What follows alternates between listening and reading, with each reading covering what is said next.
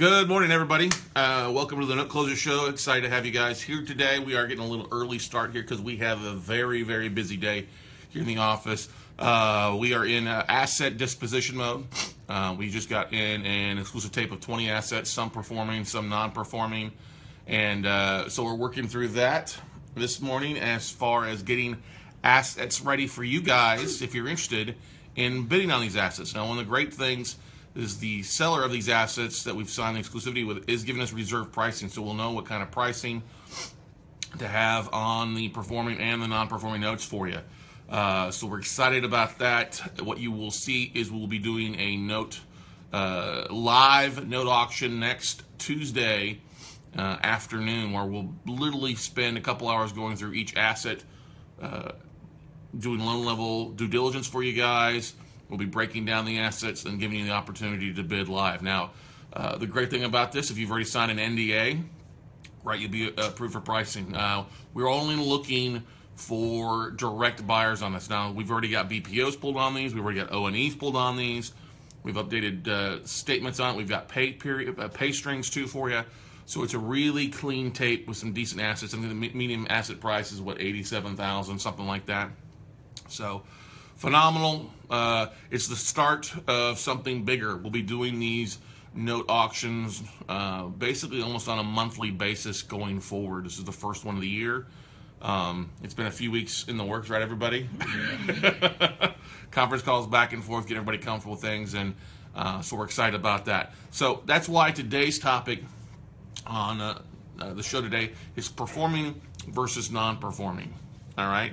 Now, I wanted to do some clarifications on that, the difference between it. And I know it sounds pretty similar. Well, Scott, I know what a performing note is. Yes, you do. Hopefully. It's a note that somebody's paying on time. But there's two classifications of the performing that I like to talk about. A true performing note is someone that's paid on time all the entire time. That works out really, really well. Okay? Unfortunately, we're not buying a lot of those. Okay? Banks like to hold on to those. That's like their golden nuggets. That's how they base their banking system on, is on the performing notes. They bundle them together, sell them off into these big CMBS bonds and all this other stuff. That's how they make their money. What we are focusing on here and what we have is basically a reperforming notes. It's loans that have been modified where the borrower did go in default. Maybe they had a high interest rate at some point, couldn't afford it, got behind, market crashed in their city or whatever state, and somebody's reached out to them and got them on a payment plan of either a forbearance agreement, a short-term or long-term modification, and they've started paying on time for a period. Now, I'm a big believer, and many investors out there, a big believer that a performing note, especially a reperforming note, is somebody who is paid on time at least 12 months. That's what I look at things. Now, what will happen sometimes is hedge funds will try to sell notes as performers with less than 12 months of seasoning, with 6 months, or even recently, a lot of I won't say a lot, several hedge funds have been smoking some serious crack saying, oh, yeah, this is a no crack zone. No crack zone. Maybe when you go back and modify it, you can put no crack zone pop up. All right. Where they're like, oh, the borrower is showing interest in a loan modification plan, but hasn't made a payment. And they're trying to sell it as a performer. I just don't believe in that. I think that's really smoking a lot of crack, no crack zone, all right? You got to have 12 months, 6 months at least, if the borrower brought some serious skin in the game, you know, brought several grand down as a down payment and is back to work and things like that. Now, that's a performing note, or reperformers with 12 months of seasoning, is rocking and rolling along. Hey, that's great. Now, some people have a very want to price it when they make offers on performing notes at non-performing bid prices, and it doesn't work that way. You've got to realize that if it's performing at a 6, 7, 10% yield, right, you know, as it's the interest rate is where they're paying that, you're probably only going to see somewhere between a 12 to 15% yield on your money. That means, yes, you're still going to buy at a bit of a discount, but only expect that the hedge fund's going to, you know, give you a little bit of a haircut or take a little bit of a haircut and sell it to you at a 15 yield. Now, how do you figure that yield? Well, what you do is you take the monthly payment, okay? Monthly payment divide times 12. So if it's $600 a month times 12 months, that's $7,200 coming in. Take that $7,200, all right, and divide it by 15% yield, or you divide that by the purchase price of the note to figure the yield. Now, let's say the purchase price is $35,000, right? Well, $7,200 divided by $35,000 is roughly about a 20% yield, okay?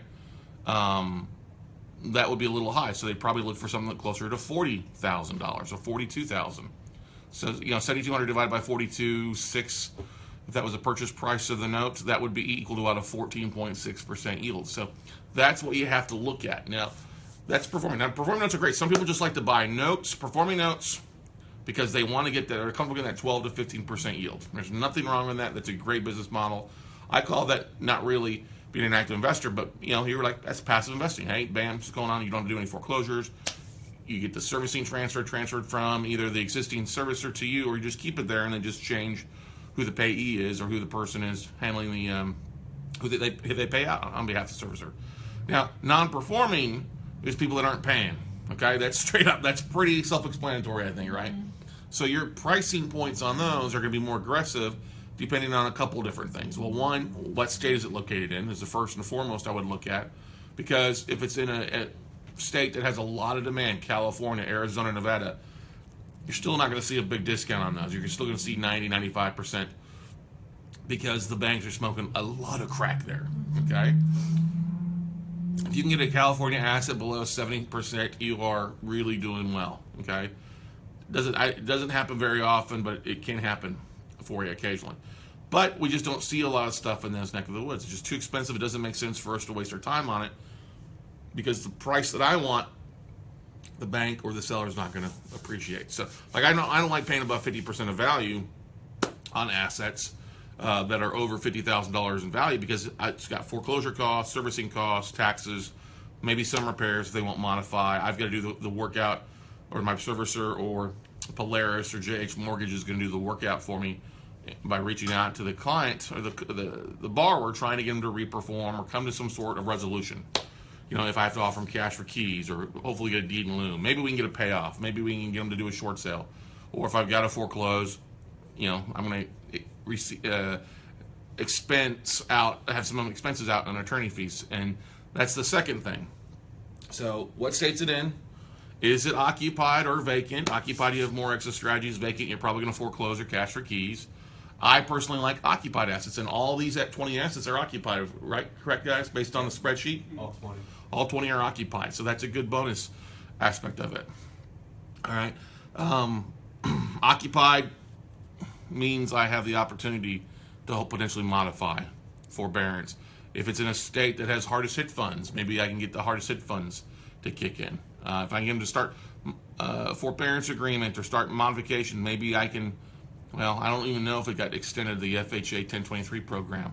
I got to check into that, see if that was extended this year. But there's more exit strategies when it's occupied. So there we go. States, occupancy, I look at values. Usually the next thing. I don't like bidding on a low-valued asset, sub $20,000 in value. Yeah, you can make good returns on those, but I'd rather my money be invested or somebody else's money invested in a higher valued asset, because if the air conditioner grows legs and walk off, or the copper goblins show up and strip the property, if it does become vacant, yeah, copper goblins, yeah. You've got those expenses. An AC is still going to cost you $3,000 at least, if not $5,000 per house. If you got to put a fridge in the property, it's going to cost the same amount, no matter what, you know, depending on the value of the house. So that's what you have to realize. The higher valued assets, if you can get those at 50, 45% of value, it gives you more cushion for you know, mistakes that can happen, because there's always going to be a along the way. You know, states are important. I would get rid of the states I don't like and just focus on the states I like. I like occupied assets, but I will sometimes do unoccupied if it's condos in Florida. I like Florida condos for the non-performing stuff. Value, obviously, and condition. You're going to look at the condition of the property. You know, if it's trashed out, it looks like it's trashed out, I would avoid it. If you look online and the pictures online are old and have boarded up windows, I guarantee it's not improved in value over the year or 6 months since that photo was taken. Always look at the dates. Always, yes. Thank you very much. You read my mind. Look at the dates. If it's a 3-year-old photo, you definitely want to put eyes on it. If it's a 6-month-old photo, maybe get away without putting eyes on it. I still would, just to make sure vandalism hasn't taken place. Migrants haven't moved into the property and are stealing power from the next door neighbors. That has happened. So, but your pricing is going to vary too on non-performing, based on occupancy, based on state, based on foreclosure timeframes. And that's one of the great things about the tape too, is we've got updated status. If it's active foreclosure, active bankruptcy, that's on there. Expected foreclosure dates. Those are also on this tape that we're going to be talking about and showing you guys over the next few days. So excited about that. Why is the foreclosure dates important? Well, it lets you know how much longer you are in the process. You've got to be on the hook for foreclosure costs. When can you expect to have it as either an REO to resell, or if you can sell it at the foreclosure auction is also an exit strategy, or take the property back either as a rental or something that you would own or finance. So we, non-performing has much more exit strategies, got more flexibility on things versus the performing notes. I don't like buying non-performing notes where we're not going to see at least a 20-25% yield on our end. That means I've got to show a 20-25% yield to my investors as well for doing equity splits, or if they're making a flat return, it gives me a little more flexibility of somewhere in the 30% yield range if I can give them a 10 to 12% return. So, any questions this morning yet from people, Nicole? Brian Gilbert likes non-performing notes. You were talking about Arizona and California earlier. Cody Cox was talking about the green state of Oregon. Yes, the green. The green state of Oregon. We're not talking about oregano up there. Matthew Marinoff? Marinoff, yeah. He says pretty interesting stuff about the non-performing versus the performing. Yeah, no, Matt Marinoff is very good at non-performing. He's a short sale, I would say, king. Let's get the point, because you got to have the finger point at the screen for Matt Marinoff. If you need a great short sale guy, he's your guy up there, man. I think he was working till 11:30 last night on a file. But non-performing definitely has a lot more variables when it comes to it. And the thing you have to keep in mind, this is the thing that's frustrating sometimes with people, is you have to expect to have, if you're brand new, your acceptance ratio is probably going to be around 10 to 20% on the offers you put in. That means you've got to put in 10 offers to get really one approved, or 20 offers to get one approved. Initially, what's great about those offers is you want to be a little bit different on those. You can't all be low balls. I mean, if you are low balls and getting accepted, hey, kudos to you. That's a good thing. But hopefully the assets aren't trashed out. What I always like to see, especially when we have our mastermind, I see new people making offers on assets that the experienced people make offers on. So that's always a good thing. It means they're bidding on the same assets. They're coming up with similar pricing. They've learned from me very well. Hopefully it's from me. But it gives them an opportunity to say, okay, I'm in the ballpark. I'm in the right range. I'm doing the things I should be doing. With 20 assets, yeah, it's not a huge tape. It's the start of a thing. We expect to have stuff that's going to be 50, 60, 70 assets or more going forward each month with this group. And so we're pretty excited about that. But, if you like performing, great. Now, if you've got an investor, this is something to keep in mind. If you guys have IRA investors, people looking to make 7-8% return on their money, and you can buy a performing asset at 15, it gives you some flexibility in there to buy that note and still be able to pay your investors a 7-8% return, and you yield the difference between. So that's one thing we've done in the past, and that's a great way to get some cash flow coming in initially without having to do a lot of expenses, a lot of work. You're just basically, the servicer's paying you monthly, you're trying to cut a check to your investors at their return, and everybody's happy. That's a great way to really come in without having to put a lot of money out. Also a great way to raise some capital, especially if you're dealing with self-directed IRA investors in your neck of the woods or out networking at real estate clubs. I was very impressed. I saw a lot of people last night, and I guess being Wednesday nights, a lot of the first investment clubs are hitting for the year. People going out and spending time at the local real estate club. I saw several people at the Central Florida Real Estate Investment Group, Jennifer Mertry, and a few others. Robbie Woods, I guess, gave a presentation on an empty lot, did it really well from the NBA podcast. Good for him. Kimberly Banks Fawcett had a large group on last night in her Dallas DFW group that Chase Thompson presented on. about goal setting. So check her out. If the replay's up, if you want to catch that.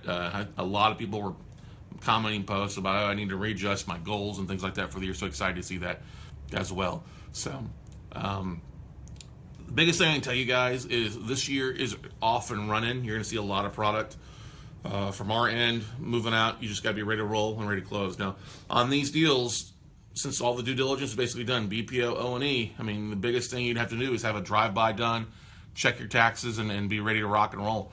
So closings will be basically a week, very fast. Get things done, double check your numbers, get things closed, and be off and running and going from there. So any other questions, comments, concerns from people? Not today. I know it's early. Get a little earlier start because we got a little bit of a very busy schedule, so we want to knock this out early versus yesterday because it was pretty late. Yeah. So.